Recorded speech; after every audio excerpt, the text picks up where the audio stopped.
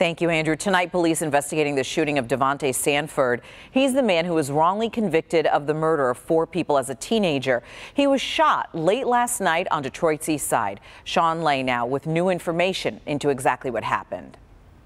The crime scene tape still up here at the Martin Luther King Apartments. Neighbors tell us they heard gunshots, then saw a man running. Tonight, police say that man is Davontae Sanford. I just saw 2 police cars at the end of the open court. Their lights were on, and I saw the crime scene investigation truck right behind them.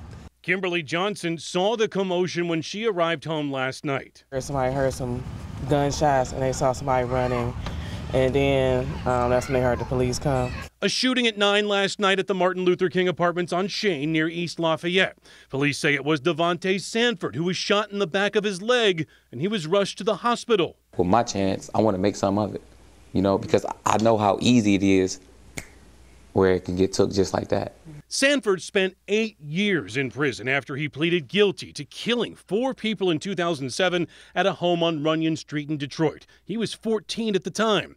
His case making national news last summer when a judge set Sanford free after massive problems with the Wayne County prosecutor's case against him were found.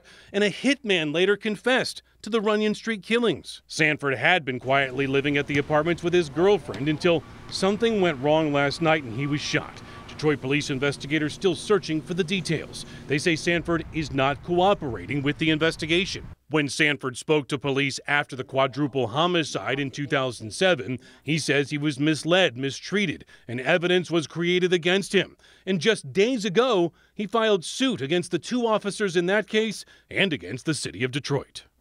Meantime, Sanford's pastor says he wants to get Davontae Sanford out of these apartments for the safety of Sanford and those around him. In Detroit, Sean Lay, Local 4.